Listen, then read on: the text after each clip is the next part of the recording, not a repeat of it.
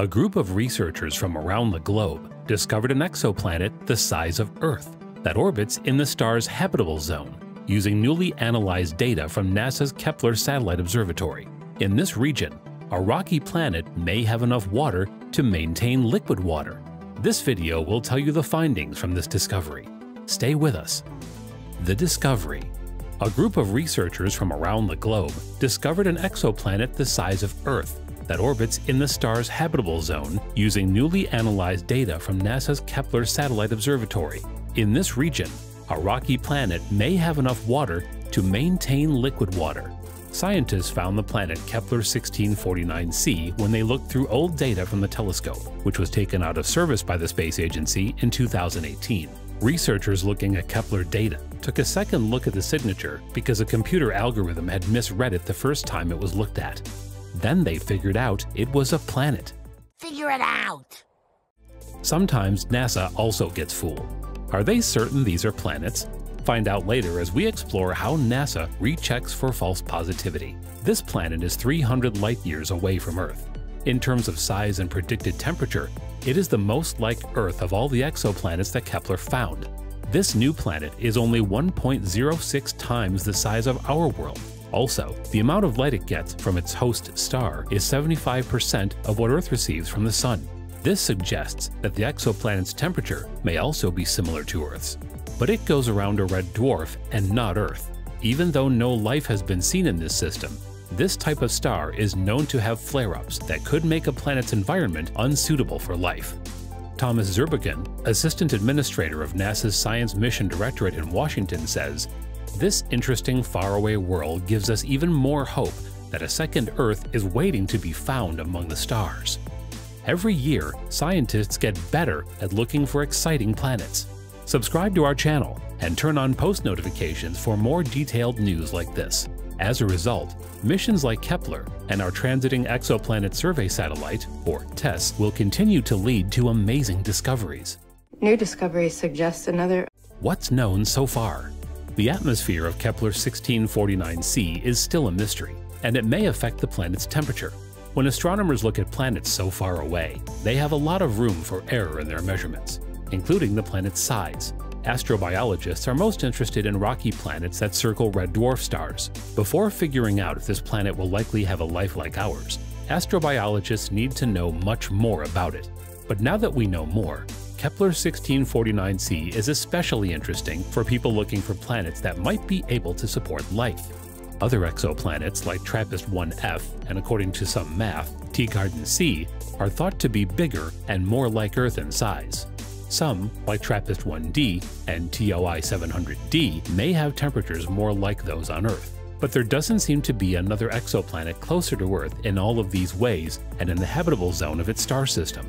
Andrew Vanderberg, a researcher at the University of Texas at Austin and the first author of the paper, said, "Of all the wrongly named planets we've found, this one is the most exciting, not just because it's in the habitable zone and the size of Earth, but also how it might interact with its other planet. We would have missed it if we hadn't looked over the algorithm's work by hand." Because Kepler 1649c orbits its tiny red dwarf star so closely, a year there is only 19.5 Earth days long.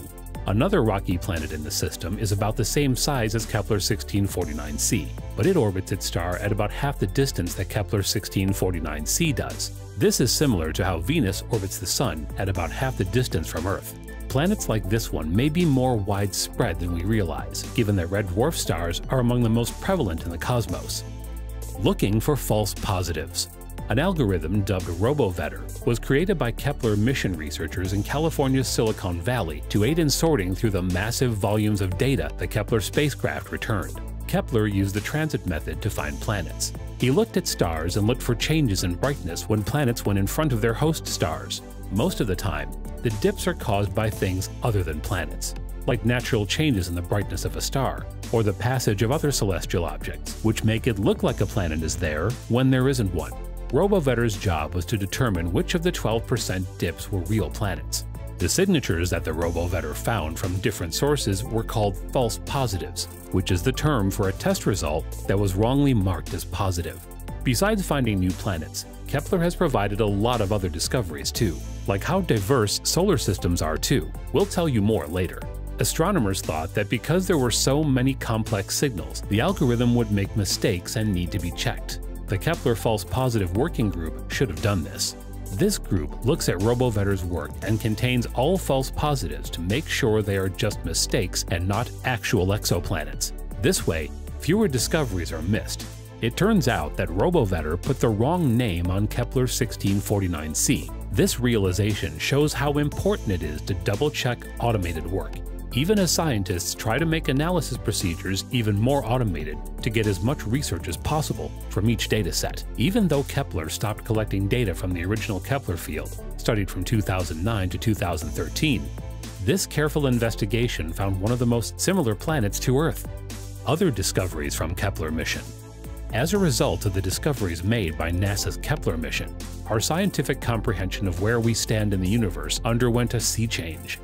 Planets outnumber the stars. Did you hear what NASA's new slogan will be once their budget is cut? NASA, the sky's the limit. The discovery that our galaxy contains more planets than stars was made possible by Kepler, and the implications of this finding for the scientific comprehension of our position in the universe are profound. Small planets are common. In the habitable zone of their parent stars, where water might pool on the planet's surface, 20 to 50% of the stars in the sky are expected to have minor, potentially rocky planets similar in size to Earth. This finding comes from the most recent examinations of Kepler's observations. Earth-sized worlds are abundant in our galaxy, as Kepler has demonstrated. This result was obtained after it was found that 20 to 50% of the stars in the sky are likely to host minor, possibly rocky planets. Before we can decide which of them may support life, we still have a lot to learn. Planets are diverse. We now have more options thanks to Kepler's discovery of various planet types. We still have a lot to learn about planets of this size, which Kepler found to be a world between the size of Earth and Neptune, which doesn't exist in our solar system. Solar systems are diverse too. Kepler found systems with up to 8 planets orbiting close to their parent stars, and our solar system has only 4 planets in its inner part. When it comes to how solar systems form, there are questions about whether planets are born close to the stars that made them, or if they form further away and then move closer. Thank you for watching this video. We hope you found it engaging. If you still have time, we suggest you watch this video. It's reality. Scientists finally discovered first ever white hole.